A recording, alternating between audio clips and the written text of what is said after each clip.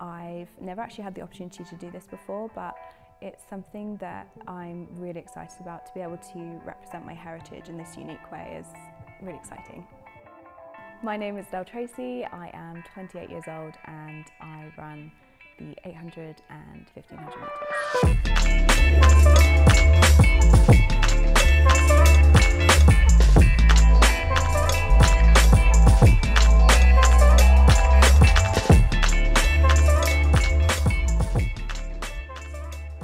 So I was actually born in the US, but I moved to Jamaica in those first early years and grew up there. My dad's Jamaican and I lived there until I was about 7 years old, so went to school there and have a lot of fond memories. I would say that my first memories of running started in the hills of Manchester in Jamaica, where I grew up. I first moved to the UK when I was about 7 years old. We have a lot of family in the UK because my mum's British. What I remember most about that move was probably the weather. Feeling cold rain for the first time in the UK was a bit of a shock to the system. It was a bit different going to school in the UK, which was slightly more structured, and being dyslexic, that was really challenging for me. Sort of being at school and not really finding my feet academically, I felt a real strong connection to running because it was somewhere where I really found that I thrived. Being a neurodiverse person, I've always sort of lent into my strengths, sort of being more artistic, but also being able to run. So kind of when I'm not able to work and I am travelling quite a bit, I do blog about sort of hair and makeup and products that work well for sport, but also I guess that idea of confidence and kind of what makes us feel good. Is it, you know, styling our hair a certain way, or just those little rituals that tie into running, as well as my work off the track as a makeup artist.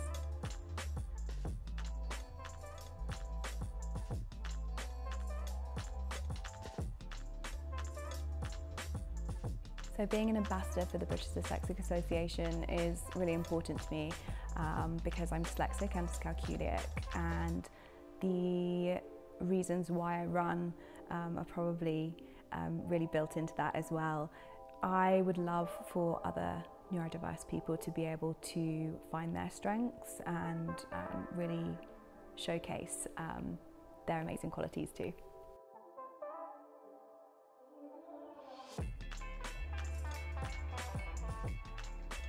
So this is the first year that I've actually had that opportunity of being eligible to represent Jamaica.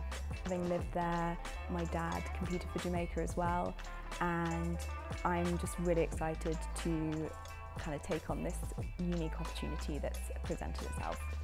It's definitely something that I've always kind of considered, knowing the rules that kind of surround that allegiance change. I've never actually had the opportunity to do this before, but world athletics stipulate that if you change allegiance, you have to not compete for your country for 3 years, and because of COVID, not being able to compete that year, that's opened up a whole other year of not actually representing Great Britain. I have turned down opportunities to be able to be eligible, knowing that this is something that I've really been kind of thinking about.